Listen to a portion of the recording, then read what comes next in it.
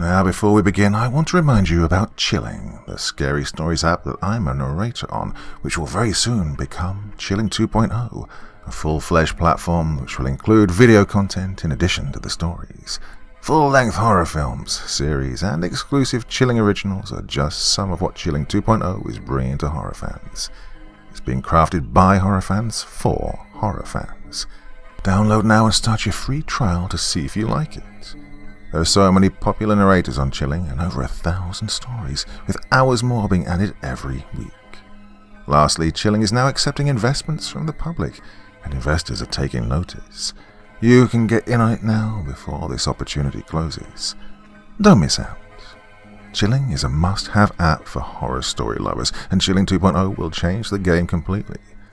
The links to download and check out the investment page are in the description below. It's time to sit back and relax with your favorite drink. And listen.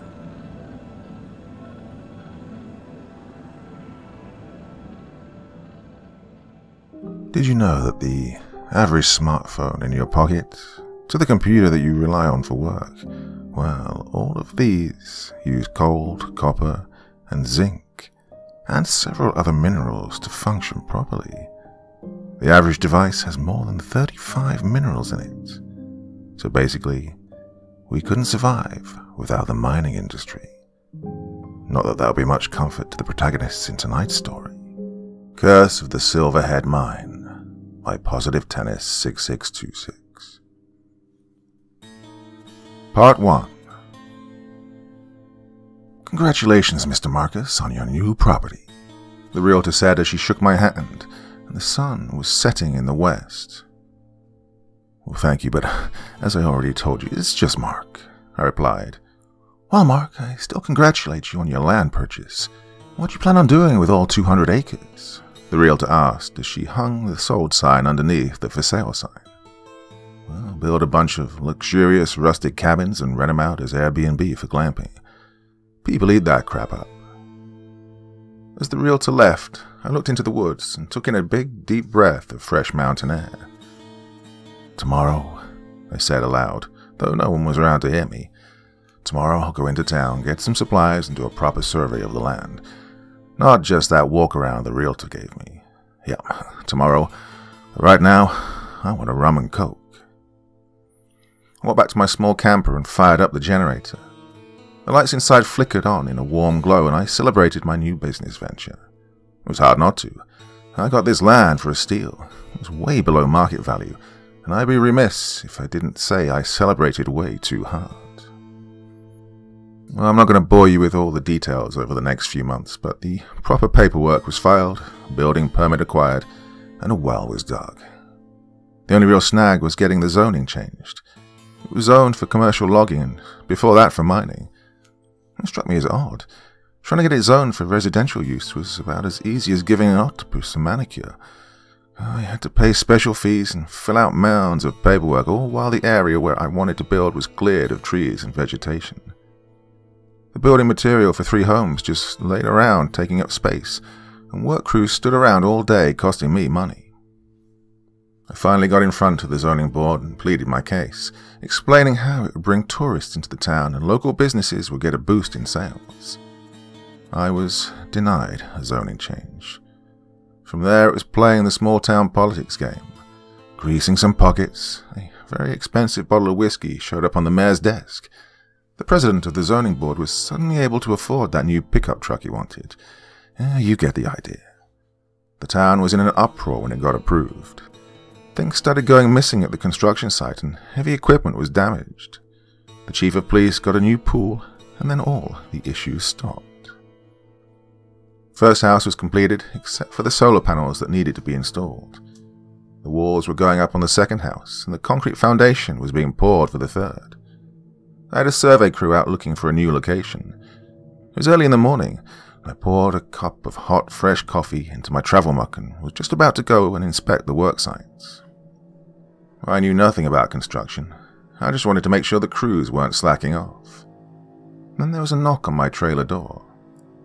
"Hey boss, you in there?" a voice said. I opened up the door to see Sam, survey foreman, at the door. "What do you want, Sam?" I asked, with just a little irritation in my voice. "Boss, we found something you should probably see," Sam said. I stepped out of my trailer and was following Sam. He was going on about something, but I just tuned him out while we walked, and I took sips of coffee from my travel mug. I let the warm, caffeinated drink work its magic on me, and we walked for a while through the woods till we came to the edge of a cliff, looking down into a small valley. Sam started back up. "See, boss, me and the boys were out looking for a good spot to put the new houses you want up. We thought this would have a nice view of the land, then we spotted that down there." I looked where Sam was pointing, and to my shock, there was what appeared to be a big, single-story log cabin that looked almost like a rectangle. Behind it were 4 smaller rectangular cabins spaced evenly apart from each other and almost equidistant from the main cabin in the middle.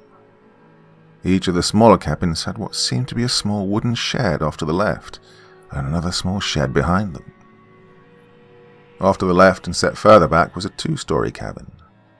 To the right, about 300 yards away, was a giant metal tower with exposed beams and support legs with metal lattice working all throughout, about 100 feet high, with 2 giant wheels that adorned the top with cables running to a smaller building behind it.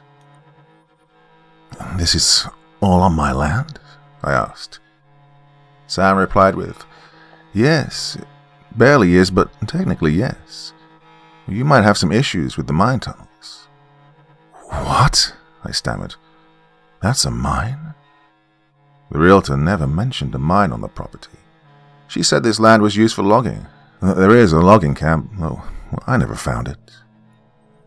"I asked some of the guys in the crew about that," replied Sam. "My dad was a miner. I remember visiting him at work and seeing the same hulking tower. Now Steve, the new guy on my team, was a logger and explained that the big log cabin in the middle was the cook's shanty where everyone ate. The buildings behind them were the bunkhouses where everyone slept. Finally, the little sheds behind the bunk rooms were most likely the outhouses. My best guess is that the mine came first and then the logging camp," Sam said. I shook my head and replied, "Makes no sense to me. Let's go down there for a better look." We made our way down to the logging camp. "Well, this is kind of cool. Never done any exploring like this before," I thought to myself. As we walked through the camp and up to the big tower, ideas were racing through my head. Man, I could turn this into a hunting lodge, or market the bunk rooms as eco-friendly lodging. Hippies love that crap. I'm gonna be so freaking rich. "Hey boss, what do you make of this?" I looked at where Sam was pointing. There were small scratch marks all along the tower. They weren't deep marks that marred the metal, but surface scratches as if someone was crawling around. Bears? Maybe a mountain lion? I surmised. "Yeah, maybe, but the marks go up 50 feet. What would a mountain lion been doing up there? More importantly, how would it get up there to begin with?" Sam asked. A plaque next to the elevator read, "Silverhead Mine." "Hey, this used to be a silver mine," I said out loud. The elevator appeared to be in decent shape from what I could see. The hole leading down into the mine had 2 massive sliding iron doors on tracks covering it. "Hey boss, you want me to have the guys open it up?" Sam asked as he walked to one side and gripped the handles on the door. "No, let's wait to do that. If the people before us sealed it with the doors, they must have had a good reason. Let's go check out the other building," I replied. The inside of the bunk room seemed to be in rough shape, with mold on the wood, and the bunk bed frames rusted out. The cook shanty had a lock on the door, but after giving it one good whack with a crowbar, the old lock fell right off. The inside of the cook shanty was in immaculate condition. Inside was a large open room with 3 tables and bench seating, all made out of solid oak. The walls had a few deep scratches on them, as if some sort of animal had gotten in. 2 wooden doors led to the back, where the kitchen had cast iron ovens and stoves, all wood burning. I was amazed to discover there was no rust and no ash. There wasn't even a squeak when I opened the oven door. Shelves that lined the backside of the kitchen were where the dry goods would have been stored. The 2-story cabin turned out to be the mine boss's office and lounge. The first floor had a beautiful stone fireplace, A smooth, hand-carved desk, a mounted deer head hung above the fireplace, and a painted portrait hung behind the desk. It portrayed a family of 3. The father in a top hat, suit, and a cloak. His wife on his left side wearing a bright yellow dress, and an older daughter in the middle wearing a light green dress. Behind them, on top of a hill, sat a 3-story Victorian manor house. On the bottom of the painting, a small bronze plaque was mounted to the frame which read, "The Ravenswood Family." The upstairs of the cabin had a small bar and a single light bulb hanging from the ceiling. "Hey Sam, does this place have power?" I asked. "Well, boss, I've seen junction boxes outside all the structures, but don't know if it's hooked up to the grid," Sam replied from the first floor of the cabin. I pulled the chain on the light, but nothing happened. Like an idiot, I pulled the chain a few more times, as if I was expecting something to happen. I walked down the wooden staircase to the first floor and spotted Sam looking at something next to the door. "Yo, what are you looking at, Sam?" I asked. "The telephone's an old one. It even says Bell Telephone Company on the side of it," Sam said. And there were in fact 2 telephones. One was black and the other was a dull yellow with black spots where the paint had chipped away from it. I reached for the yellow phone and picked it up. Nothing. I put the phone back on the receiver and tried the black phone. To my surprise, I got an old-fashioned dial tone, as if the phone was still hooked up to the phone line. I looked at Sam and said, "Well, let me try to call my cell phone." The phone had a rotary wheel just like my grandparents had had. It took me a minute to remember how to dial out. The line rang once, and I got my cell phone's voicemail. I was lucky to get 1 bar of service out here. Anytime I had to make a phone call for any reason, I had to drive into town where I could get a good signal. Maybe an underground phone line, I thought to myself. Well, the phone works, which is kind of weird, but hey, don't look a gift horse in the mouth, I said. Sam and I left the cabin and made our way over to the metal shack that held the mine elevator system. Big thick cables on massive steel drums took up most of the room. A big green engine that said Cummins on the side took up the remaining space. "Well, boss, there's your power. Big-ass generator. Shoot, that thing looks like it's from the 70s. Wonder if it even runs," Sam said to me. "Well, this is a lot to take in, Sam. I'm going to walk around the property. Why don't you and your boys get back to work?" "Hey, look, I appreciate you letting me know about all this," I said to him. And Sam replied, "Yeah, sure thing, boss." I spent the rest of the day exploring the buildings and the mine elevator. I looked at the 2 massive iron doors covering the mine with a heavy-duty lock and chain wrapped around the handles. Both the lock and chain were rusted to hell and back. There was about a 3-inch gap between the doors, but it looked like the doors could be opened about 6 or 7 inches before the chain would be good and tight. I gave the door a tug, but it wouldn't budge.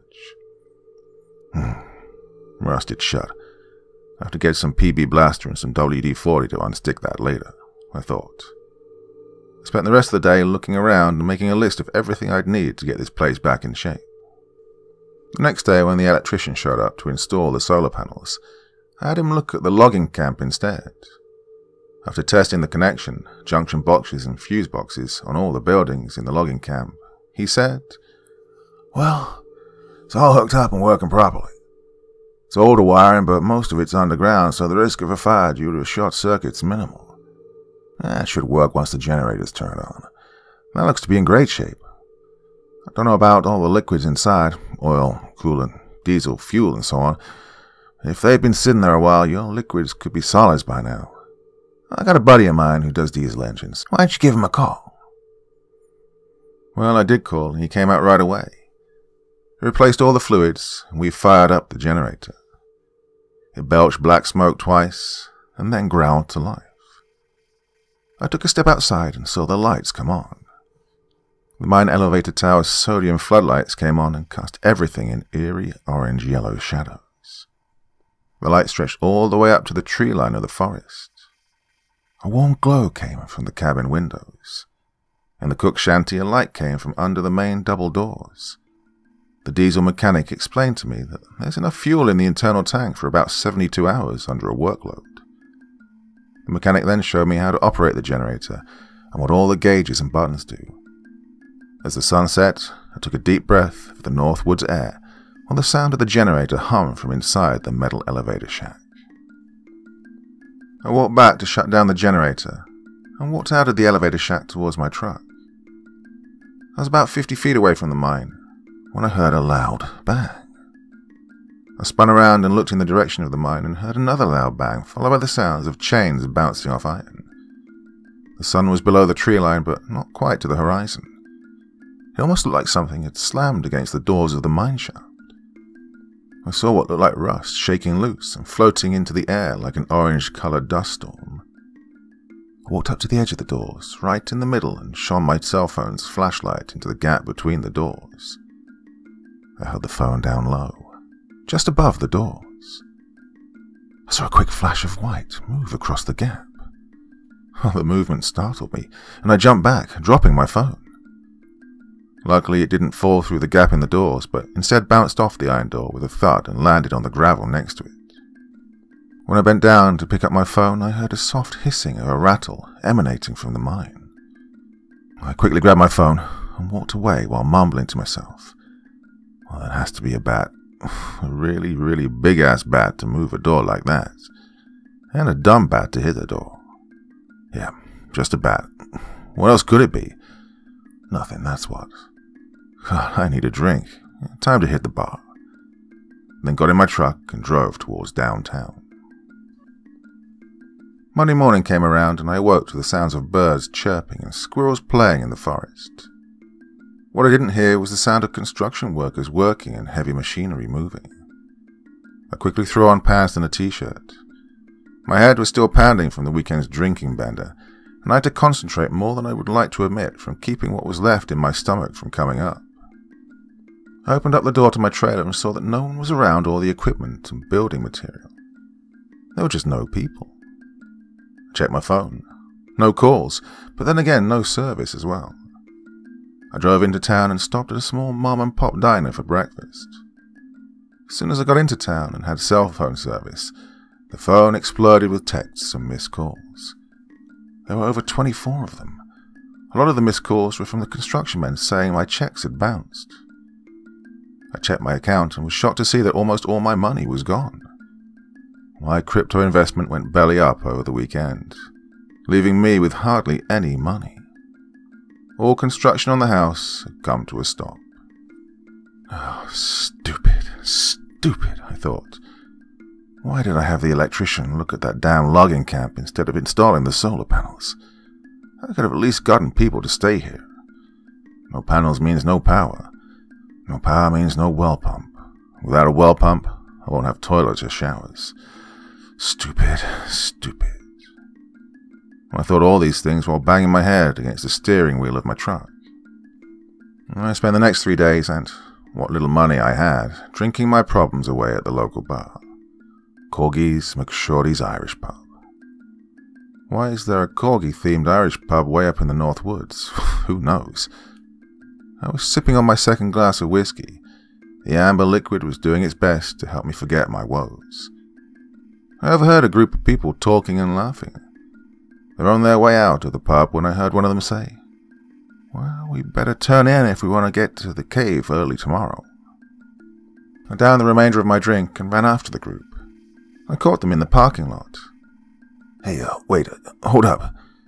You guys said something about cave exploring?" I asked. In front of me was a group of 5 in about their mid-20s. A woman stepped towards me. She was about 5'9", athletic build, with the words CrossFit running down the length of her yoga pants. She had blonde hair, blue eyes, and very perky assets. She stuck out her hand and said, "Hey, I'm Samantha, and this ball of sunshine next to me is Jessica." Jessica was about the same height as Samantha. She wore baggy jeans and an oversized black hoodie. Her jet black hair hung just past her shoulders. She had the most intense green eyes, and there was a look of suspicion on her face when I approached. It was obvious that Jessica had stepped in to stop Samantha from making dumb decisions more than once. Samantha continued. "Tall guy in the back's Eric B. We call him Burns." Burns was in fact tall, over 6 feet. He just got out of the army only 7 months previous. He was built like a house, but since his time out, you could just start to see a small amount of fat forming over his physique. Samantha finally finished with, and those two lovebirds in the back are Josh and Dakota. Josh was an average person with very few defining features, the kind of person who can walk into a room and just hide in plain sight. Dakota was just a head smaller than the rest, with long blonde hair. Her clothes were worn out, and the faded colors gave off the sense of someone whose family didn't come from money. And yes, we are cave explorers, Samantha said with a matter-of-fact tone. Spelunking. It's called spelunking, Burns said from the back. Oh, right, yeah, thank you, Burns. Yes, we're amateur spelunkers. Why do you ask? Replied Samantha. I have a cave on my property. Well, it's a mine. A Silverhead mine. The mine shaft is closed, but I'm about to open up tours. I'd love to have someone who knows what they're doing have a peek down there first, I explained. Everyone in the group looked excited, except for Jessica, who looked skeptical. How much? Samantha asked. Oh, crap, I thought. They want to get paid for this, don't they? Well, there goes your free explorers. I was about to open my mouth with a response when Samantha said again, How much does it cost to go into the mine? It's around $300 just to get a climbing permit to explore the caves around the national park. Oh, $200, I blurted out without thinking about it. Okay, sold, Samantha said, and continued with, Well, we're exploring some caves today, and we're back in 2 weeks. Can we do half now and half later? Absolutely, I said with a bit too much enthusiasm. The group started reaching into their pockets and purses for the cash. All but Jessica and Dakota, that is. Jessica just crossed her arms with a serious look on her face, and Dakota just kind of fidgeted with a look of sadness. Dakota then whispered something into Josh's ear. Jessica spoke out. Okay, everyone, can we all just chill out for 1 minute? We don't know this person, and you guys are ready just to hand him money. Look, we need your name and an address. Just how safe is this mine? My name's Mark. I can write down the address, and you're more than welcome to check out the mine before you leave this weekend. There's an elevator to get down. Now, to be honest with everyone, I don't know if it works. We can always rappel down the shaft. I used to rock climb, so I have the rope for it. I'll be going with you, of course, and if it makes you feel better, we can do half of the payment now and half later. Satisfied with this answer, even Jessica couldn't hold back a smile. Well, these kids love action and adventure, not to mention they'd be the first to explore the mine in who knows how many years. Everyone gave me $100. I gave them the address, shook everyone's hand, and happily walked back into the pub.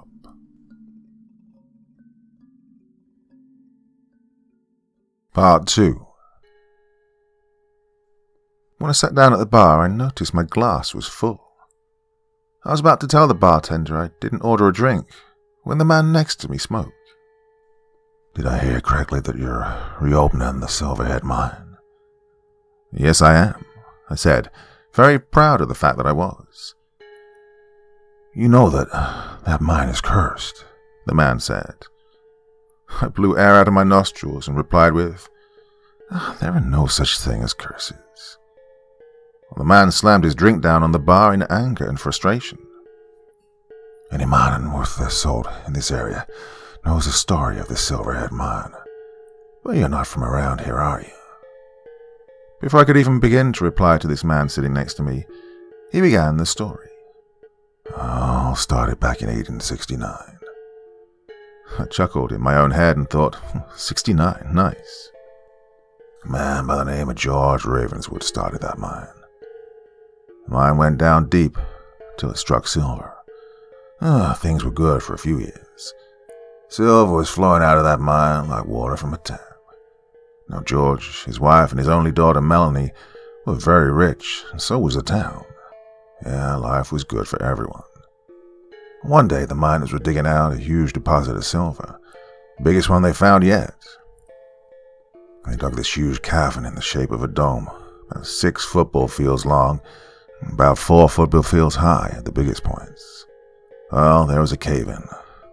Fortunately, everyone got out alive, but The size of the cave-in caused the surface above to sink into the ground. Shortly after that, a Native American chief and the tribe's shaman approached George, told him that the ground collapsed due to the fact that the mine was the site of that tribe's burial grounds. They asked George to stop digging in that area and leave their ancestors' bones to rest. But Henry, in his greed, refused to stop digging, so there was a lot more silver to dig in that spot. Well, the shaman cursed the mine and the Ravenwood family. He placed the curse of the Wirewalks.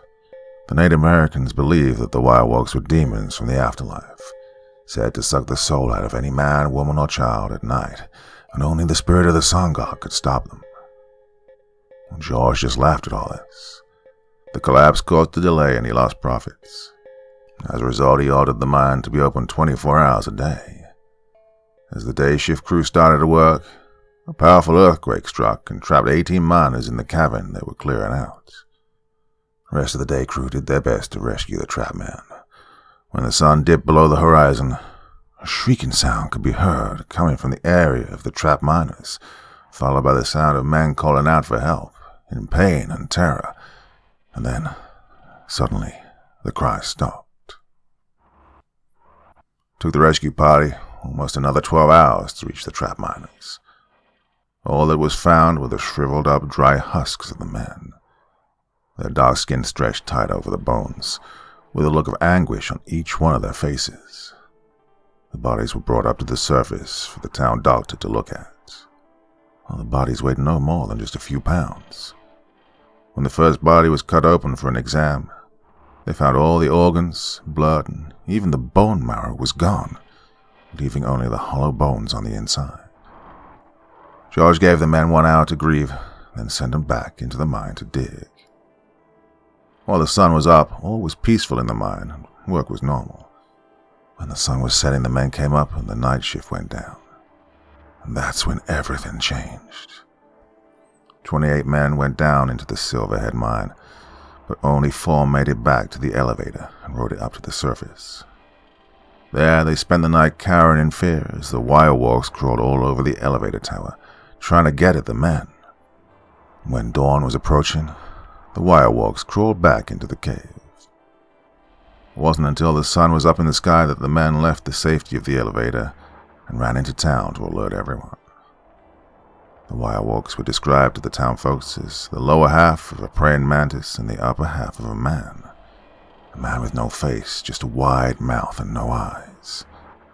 He had small slits for a nose, bat-like ears, all pale, almost translucent white skin, with a large tail and a snake rattle at the end that drags along the ground.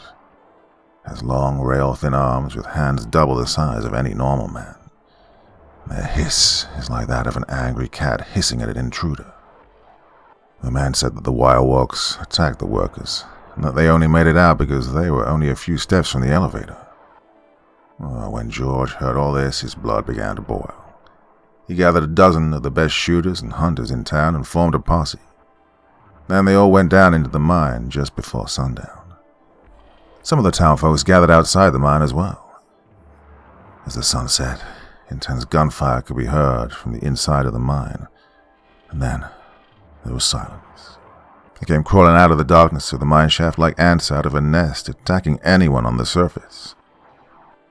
Well, a few of the day shift miners and some townfolk hid inside the cook shanty, staying quiet and out of sight as they watched the Wirewalks suck the soul out of each and every man. They saw the concentrated fire from 6 men armed with lever-action repeating rifles take one of the Wirewalks down before they themselves were overrun and taken down. In the morning, the survivors warned the surrounding towns. But all the towns came together, pooling their resources, and built 2 heavy iron doors to seal the mine shut. George Ravenwood's wife was struck with grief over the loss of her husband. She died a few days later from a broken heart. The mine was closed till 1972, when her father and son bought the land and began to modernize the place to reopen. They took out the steam generator and put a modern one in, and hooked up lights and electricity to the mine and all the buildings. Before they could finish and open up the mine for mining, they went missing. Some say it was a lizard monster with purple eyes, but who knows? I began to slow clap. Wow, bravo, that's a very good story, I said in a sarcastic tone. A question for you, though. If this is true, then what happened to Melanie? Someone from that family must still be alive. Well, the man replied with, Melanie became known as the Black Widow Bride. Some say it was the Native American curse stopping her from marrying, or the phantom of Henry Ravenwood himself making sure no one got his wealth. Every person Melanie married ended up dead just a few days after the wedding. The Ravenwood Manor sits on top of the big hill, far away from here, dilapidated and abandoned. As for Melanie, she was run out of town. Last anyone heard, she changed her name to Constance and moved to New Orleans, but I bet the curse still followed her.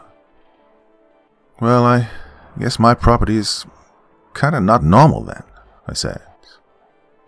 The man replied with, No, there's this guy named Cole. Lives about 10 miles from you. That guy's property isn't normal.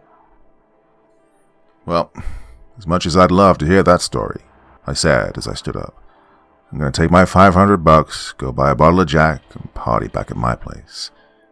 In a week or so, I will open that mine. As I was walking out, the man shouted to me, Hey, Mark. Now this froze me mid-step, as I'd never given him my name. I turned and croaked out, Yeah? The man took a shot of alcohol and said to me, Wealth doesn't make you a successful man. It's what a man does with his wealth that defines him. Now greed, on the other hand, the need to be wealthy can make you make bad decisions. Decisions that can cause death and not necessarily your own. You do your best to heed my advice and not open that mine. I began walking back to my camper on my property. I stopped at the local liquor store and got a bottle of Jack and took long pulls from it as I walked. It took me over an hour to get home. Well, normally it's a 30-minute walk. Well, the difference tonight was staggering. Half the bottle got drained when I stumbled back towards the mine. I walked on to the iron doors, and just as the sun began to set, I started jumping and stomping on them. I began to shout out loud in my inebriated state. Wirewalks. Come here, Wirewalks. Walks. Yeah. I fell onto the doors, drunkenly laughing, my bottle of Jack landing next to the small crack between the doors. I bent down to grab it, muttering, Damn, spilled my booze. I could just make out the faint sound of scratching like two rocks rubbing together, when out of the darkness of the mine 2 bony, pale hands reached between the crack of the door and tried to force the doors open. The chain and lock clanged, and they went taut. The doors slid about 6 inches open with such force that in my drunkenness I stumbled off of them and onto the ground. I sat up and saw the 2 white, almost translucent hands grab the bottle of Jack and pull it into the mine. Hey, it's mine. Hey. I put my hands up like an old-timey boxer from the 1920s. Yeah, I'll fight you. Yeah, I'll fight you for it. Come here, you Wirewalks. That was the last thing I said before I fell back down and passed out. I woke up to the sun high overhead. My mouth was dry as if I'd been eating cotton balls all night. My head was pounding like it had its own heartbeat. My arms, legs, and face were so sunburned that I matched the color of a lobster. I rolled over onto my stomach and got on all fours and proceeded to vomit up the contents of my stomach. When I expelled the last of my wings and whiskey from last night, I spit out the last of that thick abomination.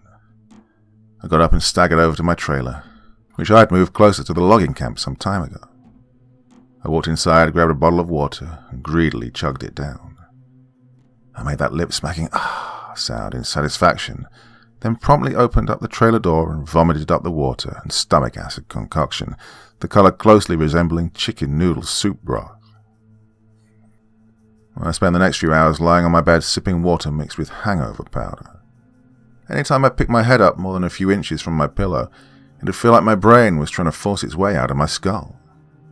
When the throbbing in my head got down to a more tolerable level, I started looking up numbers of mines to call to see if I could get anyone out here to look at the elevator and get it working. I used the landline phone in the cabin and called well over a dozen mines. Most places said sure, but when I told them it was the elevator at the old Silverhead mine, most of them quickly changed their answer to no. Some just laughed, and 2 even hung up on me. But I finally got a hold of someone who would look at the elevator. They said they do small commercial elevators, but would give it a look over. They mentioned that it wouldn't be for a few days, though.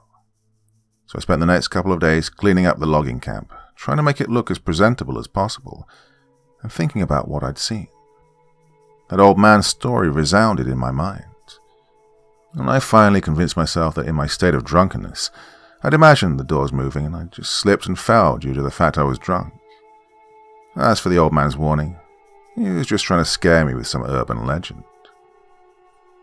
I doused the rollers and tracks the iron door sat on with WD-40 till the squeaking stopped and the doors rolled freely. The last thing to do was to cut the chain off the door, but I was still hesitant to do so. The day before the elevator maintenance tech was going to show, I called my buddy, who's a lawyer, and had him write up a legal waiver for someone who'd go into the mine to sign. This was basically stating that no one could sue me if anything bad happened. I also had him put a section in there about no one being allowed in the mine after sunset, which he thought was weird, but didn't argue. After he emailed it to me, he asked me a question that I didn't know the answer to. He asked how deep the mine is. I said I didn't know, but I think I would know how I was going to find out. I went to the construction site of the houses that I wanted to build. I grabbed 2 cinder blocks, a wooden rod, and 2,000 yards of rope on a spool. It was the yellow plastic kind that everyone just seemed to have, but no one can remember buying. I fired at the mine generator as it was getting close to sundown. Man, I thought to myself, I really need to do this kind of crap during the day. I set up the cinder blocks parallel to each other. I put the wooden rod through the spool of rope, and then put both ends of the wooden rod in the hole of each cinder block. It sort of resembled the winch on the front of a truck. I took a 1-pound kettlebell and tied it to the rope. Before I dropped it, I looked down the shaft and saw that there were lights on inside. Well, the old man was telling the truth. They did put lights in the mine. Even with the lights, it was still too far down to see the bottom. I took a pull from my bottle of vodka and pushed the kettlebell down the opening in the door. In no time it hit terminal velocity, and I used my shoe to slow it to a stop. Realizing that I couldn't just let this thing freefall, I had one hand on the spool and the other on the vodka bottle, and I slowly lowered the weight down the shaft and took pulls from the bottle at the same time. All of a sudden, the rope went slack. I pulled some rope up and released it a few times to make sure it wasn't hung up on something. A slight clang, clang, clang could be heard after I'd released the rope. Satisfied it was the bottom of the shaft, I looked around for something to mark that section of rope. My thinking was that I could measure how deep the mine is, and this would allow me to make sure the mine wasn't flooded. I cursed my stupidity when I realized that I'd left the marker in the trailer. I took a couple of steps away from the spool, when it started to move. It was slow at first, then got faster and faster. And then bam, it was off to the races. The rope was now spooling out a lot faster than when it was going in freefall. Smoke started to come out of the end of the spool as friction between it and the rod was enough to burn the wood. The rope reached the end of the spool and went tight with a twang that echoed through the shaft. Wood smoke hung faintly in the air, followed by a cracking sound when the wooden rod snapped into 2. The spool, now empty of its rope, except the end that was secured to the spool itself, clanged off the iron doors. And then came a sight that freaked me out. The spool began to slide to the left, all the way to the end of the doors, and then all the way to the right, as if some unseen force was sliding it around. The rope broke with a loud bang. I ran to push the doors closed. Closing what little gap between the doors there was, I stared at the 2 massive iron doors. I looked at the remaining vodka in the bottle and took one very long pull from it, letting the clear, harsh liquid do its thing. I began walking back and forth, trying to figure out what had happened. "God, think," I said out loud. "It had to be a rock slide. Yeah, that's it. Some rock must have fallen off the side of the shaft, got entangled in the rope and pulled it down. Yeah, that's it. When the rock got caught, it caused the rope to swing to the side. Snap my fingers then. That's it. Ain't no wild walks. It's all in your head, I said to myself and took another swig of vodka. Oh man, maybe I can market this creepy story for Halloween. I can see the sign now. Come one, come all to the cursed Silverhead Mine. Scary tour available every weekend in October.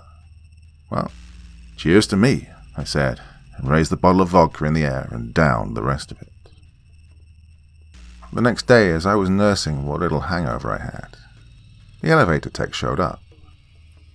I walked him over to the small elevator shack next to the big metal tower. He looked around and got to work. He came out a few hours later looking very dirty and said, "Well, I greased the bearing and the cable. They're in very good shape. The hydraulic brakes and the hoses look worse, though. Those will need to be replaced within a year or two." He walked me into the control room and showed me a lever that said up and down, and a red button that said emergency stop. He pulled on the down lever and the generator, which was already on, growled a little louder under the load. With a whining noise, the elevator moved down and made a loud clang against the iron doors. The elevator tech moved the lever to up, and the elevator moved up. The tech explained how it all worked, and I'm not going to explain it all. The short story is that the elevator runs on a track that goes all the way down, and there are two ways to operate this elevator. The buttons on the side of the override controls. When activated, the override controls located in the elevator shack override the controls in the elevator itself. There's also a big hydraulic brake similar to a car's disc brakes, but on a much bigger scale. The gravity brakes the two metal balls attached to a spinning shaft that, when spun too fast, gets expanded out and activates the brakes. The tech told me this was the part that was missing. When I looked at the big spool of cable, it read 1,000 yards on the side. Hey, is there really 1,000 yards of cable on this? I asked the tech. Well, the tech responded with, well, no. This caused me to relax. And the tech went on. There's probably like 1,000 yards plus 3 to 5 yards of extra cable to account for shrinking and expanding in cold and heat. The tech wished me farewell and left me with the thought of how 2,000 yards of rope could possibly all be used up on a hole in the ground no more than 1,000 yards deep. I drowned my confusion in a bottle of coconut rum and stumbled my way into the old mining boss's cabin. I then staggered my way up the stairs and passed out in the chair. I woke up to darkness surrounding the cabin on all sides and the crackling glow of fire coming from the ground floor. I slowly rose from my seat and heard the ring of a telephone from below me. I quietly made my way down the steps and heard a voice yelling, "I don't care how many men it takes to clear that cave in. Get it done and keep digging." I could see the back of a man. He was wearing a cloak and a top hat. He slammed the yellow phone down on the receiver and then turned to look at me. His face was just a bleached white skull. As his dark eye holes looked up at me, he let out a hellish laugh and then flew towards me.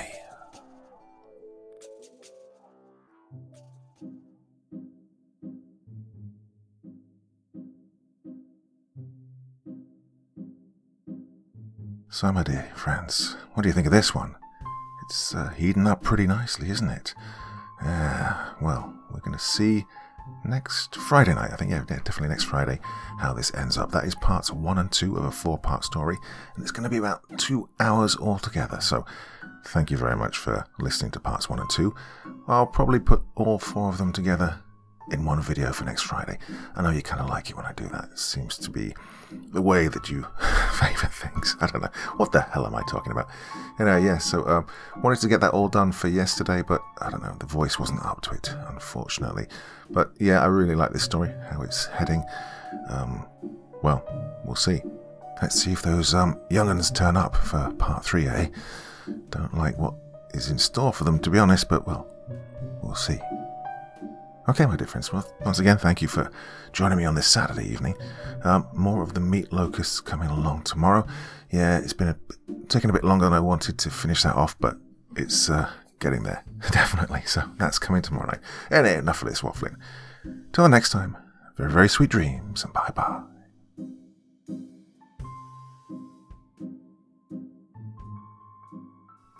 Thank you so much for taking the time to listen to this story today. Really means a lot to me and to the author of the story, of course. Well, if you want to know more about me, I'm pretty much everywhere on social media. You can find me on Facebook, Twitter, Instagram. You can download my music on SoundCloud. I've got a Patreon if you feel like. Throw me $1 or $2. Very much appreciated. And of course, on Reddit, I have a place where you can leave stories if you want me to read one that you've written. Well, hoping to see you all again very soon. Till then, sweet dreams, and bye-bye.